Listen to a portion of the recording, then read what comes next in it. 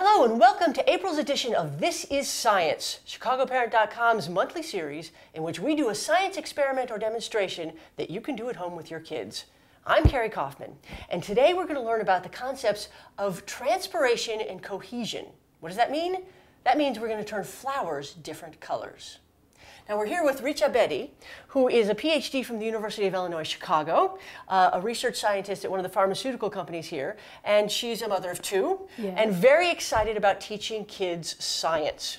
From what I understand, Richa, when we the way that liquid travels up a plant stem, any sort of plant stem, is the same way that it travels up a straw when we're drinking something.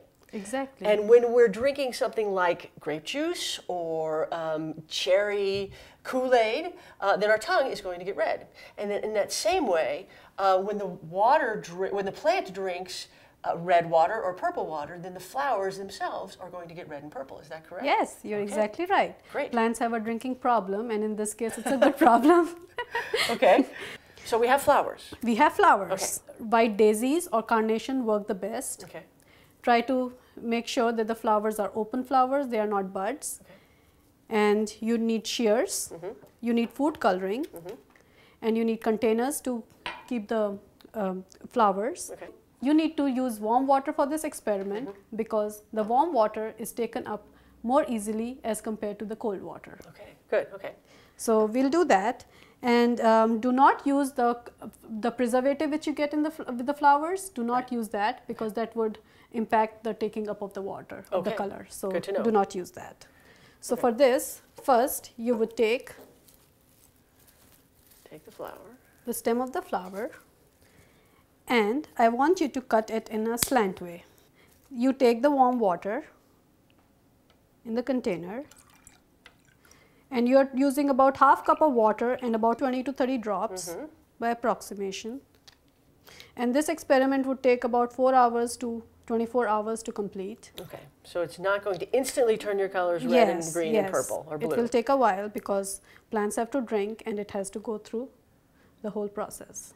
You will put the stems which you have cut into the water and let it sit. Okay, and the way this is coming up is that there's little tubes like this. Yes. In the flowers. Yes. Okay. And before we small little tubes that you have to use a microscope for.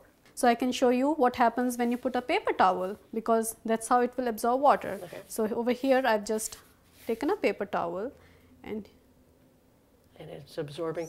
And what you're telling me is that in this paper towel, microscopically, are tiny little tubes that are pulling the water up. Exactly. And again, by cohesion, the like molecules are attracting like molecules, so the colored water is making the other water go up. If you want to get fancy about it, you can cut the stem in half. So what we are doing is we are cutting the stem longitudinally. Okay.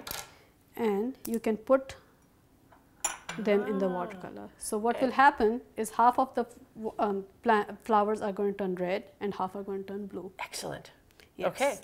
And as you see, these flowers have turned blue. And I would like you to see, Carrie, over here from the stem all the way to the leaves, it's all blue. Everything is blue because the water has been taken up. Excellent. Just like you said in the straw. And over here, you see this flower has turned beautiful red. And you guys can do it at home. And so is over here yellow, and I tried to get fancy, and over here you see the flower has turned red and blue. So this is the flower that is split, and one was in a red watercolor and one was in a blue watercolor. Okay, great. Yes. So the two processes which are going on here are transpiration and cohesion. So transpiration is a process of evaporation of water through the plant parts, be it the petals, sepals, the stem. So this is just like the way you sweat. So what happens when you're sweating? A lot of water comes out of my body, and then I have to drink water to replace it. Great. So this is the same process which is happening in the flowers. When the flowers are evaporating, this is a mechanism for them to cool down. So what we've learned today is that water comes up through plants just like it does through straws. We've also learned that you have to be mindful of what you put into your plants just as you have to be mindful of what you put into your body. And the last thing we've learned is that when you're doing science experiments, it's perfectly okay to stick out your tongue. This is Carrie Kaufman for This is Science.